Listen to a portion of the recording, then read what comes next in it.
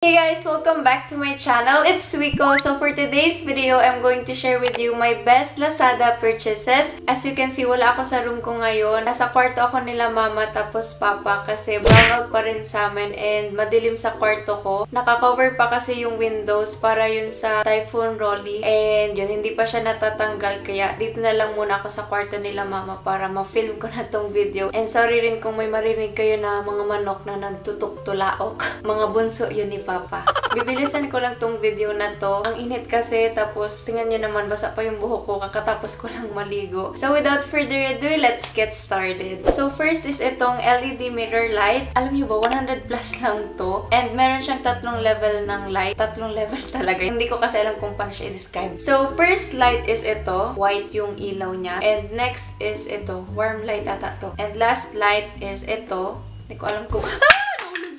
Ang ganda nitong light kasi very useful siya, lalo na ngayong brownout sa amin. Nagagamit ko siya palagi. Ang maganda pa dito, pag magme-makeup ako, mas nakikita ko yung aking face. O, diba? And kung may i-film akong IG story, ginagamit ko tong ilaw para sa pag-video. And pwede pa kayo maglagay dito ng mga accessories or kung ano pang gusto nyong ilagay. Next naman is itong mga jewelry or accessories organizer. Ang hirap kasi i-pronounce ng jewelry. Pag ako nagpo-pronounce, parang iba. So, accessories na lang. So, ito yung first design ng organizer na napili ko. Square siya. Para siyang mga locker. And ang nilagay ko dito is mga earrings, necklaces. Ang ganda niya kasi ang klase niya tingnan. Tapos yung material nito is velvet. And next is ito naman. So yung nilagay ko dito is yung mga rings ko and mga necklaces ulit. Ganda nito kung naghahanap kayo ng organizer. Ayoko din kasi nung may mga cover pa. Parang ang hassle kasi gusto ko yung ilalagay ko na lang yung mga accessories ko. So next naman is itong Aqua Classic tumbler siya. So, ito yung itsura niya. Ang ganda ng color nito. Pastel pink siya. Tapos, pag hinawakan mo, alam mong quality, alam mong matibay. Tapos, meron pa siyang handle dito. And sabi dito sa box, up to 24 hours daw yung malamig. And sa mainit naman, up to 12 hours. So, kung naghahanap kayo ng tumbler na affordable pero quality, i-check nyo tong Aqua na brand sa Lazada. Meron pa silang ibang colors. Gusto ko nga sana yung color black para hindi siya madaling madumihan. Pero mas na-inlove ako dito sa pastel pink. So, i-check nyo na lang siya. Dahil nasimulan ko na yung pang-inumin, i-next ko na tong mug. So, ito yung mga aesthetic na mga mugs na usong ngayon. Meron siyang handle dito or hawakan sa gilid. And yung material nito, para siyang plastic na glass. Ang gaan niya kasi, hindi siya full glass na material. Ang cute niya kasi para siyang nagfo-float. And next glass na binili ko is ito naman. Yung design nito is parang same lang dito sa nauna. Mas mataas lang din siya. Tapos walang handle. Ilagay ko na lang sa description box kung anong ml to kasi iba-iba siyang sizes para alam nyo kung ano yung i-order nyo. So, last glass or inuman is ito. Hindi ko alam kung bakit ko to in-order pero nakyutan kasi ako sa picture. Para siyang lagayan ng mga chemicals sa science laboratory na subject. Parang ganun yung feels niya. Alam ko na kung bakit ko to in-order.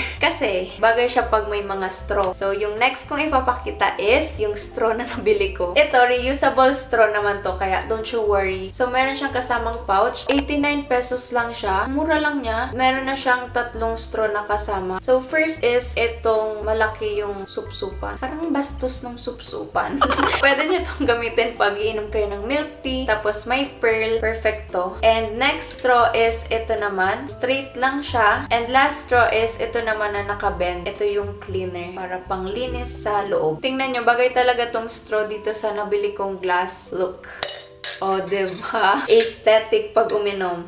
Yung color pala nito is rose gold. And again, meron pa siyang iba-ibang colors. I-check nyo na lang. And next naman is itong manicure set na akala mo hindi mo kailangan pero kailangan mo pala talaga. Perfecto pang regalo ngayong Christmas. Ito yung itsura niya sa loob. So, meron siyang kasamang tweezers, snipper, scissors, iba-ibang style ng nail cutter. Tapos, may nail file din. Tapos, pangtanggal ng blackheads, pangtanggal ng tutuli. Tapos, may nakita kasi ako sa picture nito, may pangtanggal din ang kalyo kaso hindi ko alam kung paano siya gamitin. So, ayan, super ganda nito. Perfect talaga siya pang regalo. May isa pa akong in-order nito. Ang color naman nun is red and black. Para siyang sasakyan. Super ganda ng color nun. So, isa talaga to sa favorite na nabili ko kasi very useful siya. So, next is itong ice cubes na tray. Para pag iinom ako ng iced coffee or gagawa ako ng drink, may sarili akong ice cubes. Kasi, yung sa ref, wala siyang cover. So, paminsan may amoy siyang isda or kung anong kasama niya sa loob ng freezer. Ito, may cover siya. And ang maganda dito, silicone yung material niya para mas madaling matanggal yung mga ice cube. So, next naman is itong panglinis ng tumbler para dito sa nabili ko. Hindi lang siya sa tumbler, pwede rin siya sa mga bottles, ganyan. Yung mga hindi kaya abutin ng kamay mo. So, ito na lang, igaganyan mo lang siya. Wish, wish, wish. So, next is itong gel pens. And yung sa previous Lazada haul ko, yung binili ko dun is mga colored gel pens. Dito naman, color black lang lahat sila. 12 pieces yung laman nito. And yung size ng tip is 0.5. Nagka-problem lang ako sa shop na binilhan ko nito kasi yung in-order ko talaga is dalawang set nitong color black na gel pens. Tapos, isang set naman na color red. Pero yung dumating sa akin is isang set lang ng gel pens na color black. So, chinat ko yung shop na binilhan ko. Hindi pa siya nagre-reply. Ewan ko kung anong gagawin niya. Sana padala niya kasi sayang nung binili ko. Maganda yung sulat niya. Matinta siya. And next is itong Easy Peasy nipple covers. Yung mga nipple covers ko kasi, or nipple tape, pangit siya. Pangit yung mga nabili ko kasi bumabakat siya lalo na pag naka-fit. Tapos yung design pa ng nipple tape, yung may mga parang clouds. And nakita ko to sa IG story ni Tony Sia. Maganda daw to kasi yun nga, hindi siya bumabakat. Kaya Tony Sia made me buy it. Akala nyo, kayo lang yung nabubudol. Ako rin, nabubudol rin sa mga IG stories na napapanood ko. Hindi ko pa siya natatry, kaya hindi ko masasabi kung talagang hindi siya bumabakat. So, i-update ko na lang kayo sa IG stories ko pag nasuot ko na to. So, next naman is itong lip gloss from Lilac Cosmetics. And ang ganda nitong lip gloss na to. Na-try ko na to. Ang ganda ng packaging niya. Super simple pero classy. And i-apply ko ngayon para makita nyo kung anong itsura niya.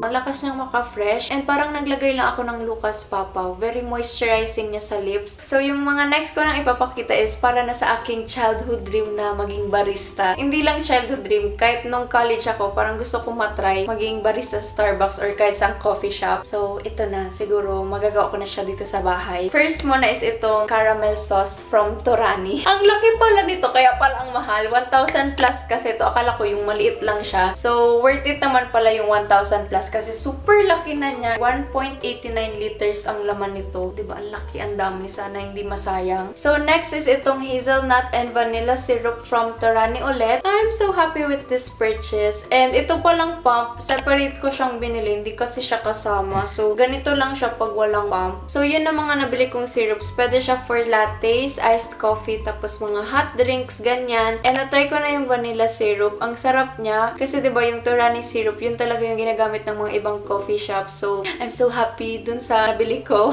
And now for the last purchase, hindi ko siya mapapakita ngayon kasi mabigat siya. So, mag-insert na ako ng picture or clip ng coffee machine. Para talaga yun kay Papa nung birthday niya. Mahilig kasi siya sa coffee and ang tagal niya nang gusto ng coffee machine. And dahil doon, nagagawa ko na din yung aking childhood dream na maging barista. Napapractice yung aking skills. Wow, skills talaga! Hindi, nakakagawa na rin kasi ako ng iced coffee, latte, ganyan. Parang yun yung aking practicean para maging barista. Kung magiging barista man ako, malay mo, magkaroon ako ng coffee shop someday. Pwede nyo yan irigalo na coffee machine sa parents nyo, girlfriend nyo, boyfriend nyo, sa kapatid nyo, or sa mga mahal nyo sa buhay na coffee lovers din. And next is yung lapel na gamit ko ngayon. Ewan ko kung napansin nyo sa updated skincare routine. Meron na kasi yun na mic. Ako kasi nakita ko talaga or narinig ko yung difference niya. For its price, super worth it na niya. Ang ganda na ng quality niya. Diba yung mga ibang mic or lapel ang mahal, pero branded naman kasi yun. So, kung pareho nyo ako na may budget lang or ayaw nyo bumili ng ganun kamahal na mic, pwede nyo itry itong lapel na nabili ko. So, ito yung voice ko na merong lapel and tatanggalin ko na para makita natin yung or marinig nyo yung difference. Natanggal ko na yung lapel. Narinig nyo ba yung difference? Ito na. Ito na yung voice ko ng walang lapel. Babalik ko na ulit. O, diba? Ang ganda ng quality niya. Kaya, kailangan nyo ito bilhin ngayong 11/11. It's a must-have. So, yun na yung aking best Lazada purchases and follow me on Instagram kasi baka may i-share pa akong ibang products na hindi ko ma-mention dito. So, that's it for today's video. Hope you guys enjoyed. Give it a thumbs up if you did. Subscribe for more and see you when I see you. Goodbye for now. Bye!